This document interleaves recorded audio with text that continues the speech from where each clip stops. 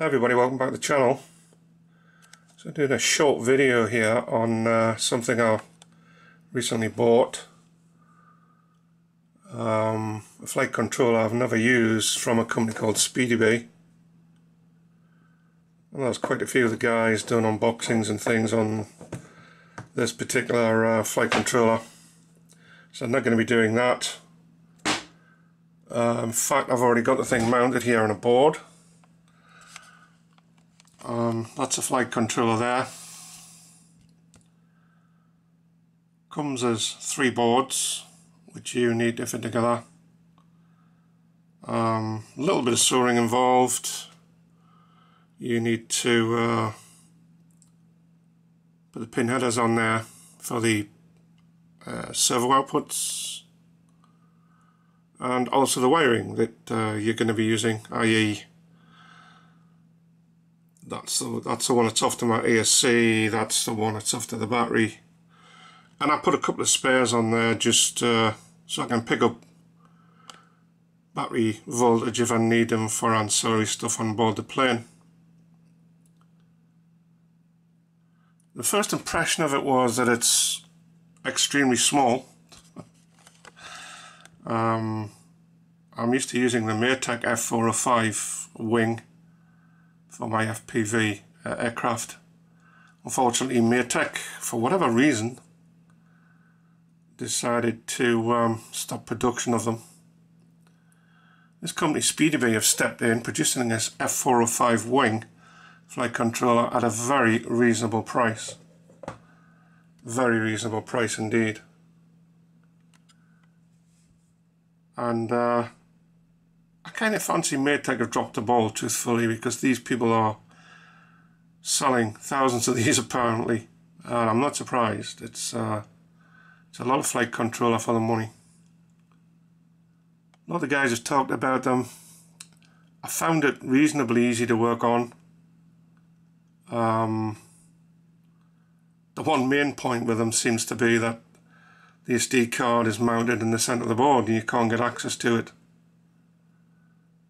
rather than it being on the edge of the board and easily accessible. Not a problem if you're using plane, which is what I tend to use on my flight controllers, because you can access them there. Unfortunately, at this moment in time, there's no stable plane version for this wing flight controller. So I'm kind of having to mess around with iNav, and that's new ground for me because I've never used iNav before. But finding my way around it a little bit, I've got the I like to get my flight controller set up on a board, as you can see, before they go into the airframe. I've got an old GPS receiver and compass unit plugged in just now. There's a new one of the excuse me, one of the M10 brand GPS units en route. I believe it's the Walksnail unit, which will attach to here. At this point, I'd just like to say a little bit about compasses or magnetometers on fixed-wing aircraft.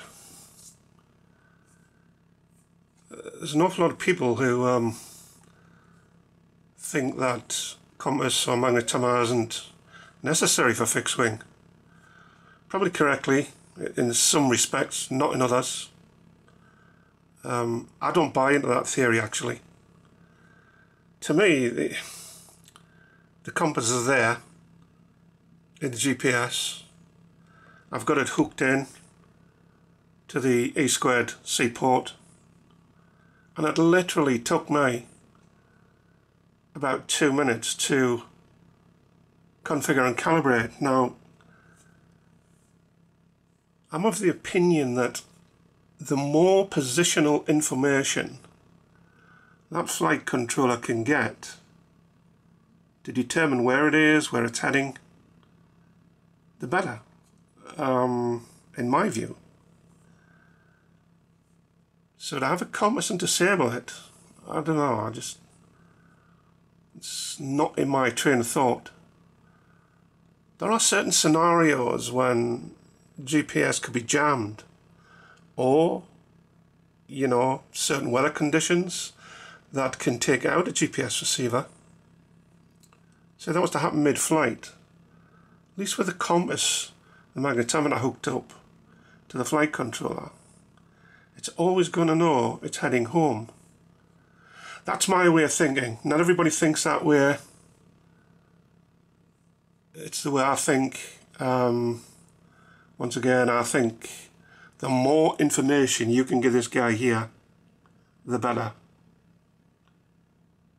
But not everybody thinks that way. I still like to use 433 megs for my stuff, and that's my open LRS NG receiver there, which is plugged into that. The S-bus wire is this one here, the white one, which goes off into the board. That's soldered on up there underneath one of the boards, which was a bit fiddly, but got it in. So I dropped some glue on there to give it some strengthening. The power to the receiver also comes from the flight controller and my RSSI. I prefer to use analog RSSI. So yeah, I've got a little RC network, low pass filter, inline off to the RSSI pin, and that seems to work out pretty good. I did have an issue with the S-bus connection, because those three pins here, here and here are the S-bus input for this particular flight controller. My Open LRS NG receiver would not work on those because it has an uninverted S-bus output. Luckily, these people have put a receiver input for Express LRS, which is the one you're seeing right there, and that works perfectly well with that. Working perfectly well with that. So I was quite pleased about that. I've got the external USB-C connector, and which is a good idea. One or two of the guys picked up on the lead for that's a little bit short. I totally agree with that. I'm going to lengthen that one because I want to put that in a certain position on the aircraft. And that's where I'm at the moment. So quite pleased with what I'm seeing so far.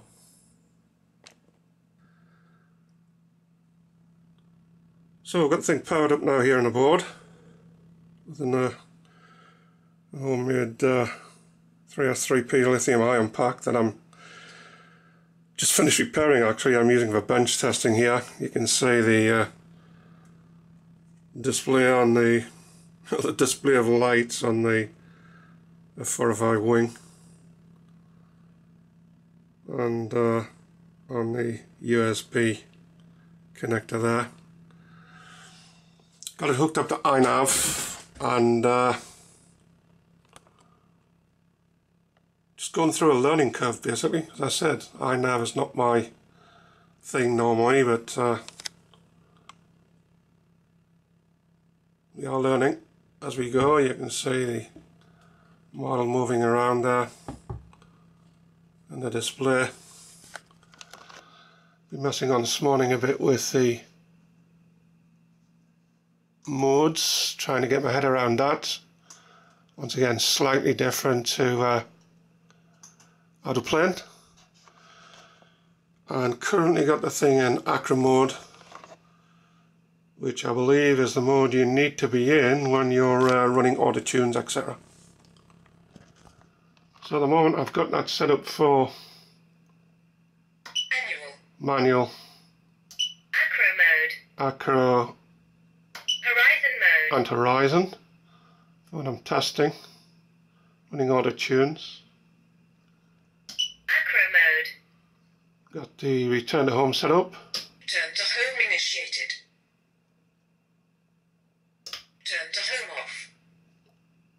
lighter, and auto tune. Along with the auto tune, I've set the auto level. Switch off. And I also have the adjust trims set until I get this thing flying the way I want it, and then we'll remove some of the modes that we don't want. There's the mixer currently.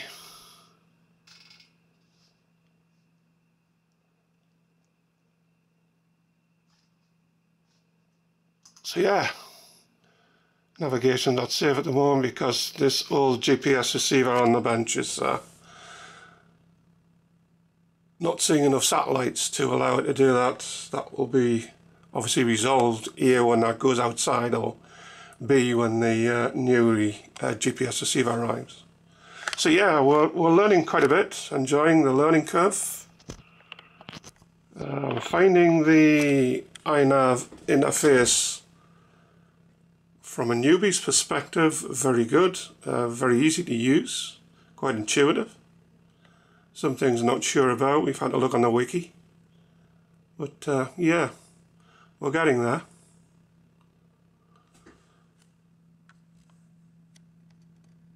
So it looks like the Speedybee F405 wing is working fine up to this point. It's going to go into a rebuild airframe that I have, which is an FPV Raptor, which is a 1600mm wingspan airframe, which I'll do a video about when I get that rebuilt and get this installed. Anyway, thanks for watching this one. Look out for the next one, the rebuild of the FPV Raptor, and I go over what I've done and show you this thing working in the airframe. Thanks for watching. Catch you later.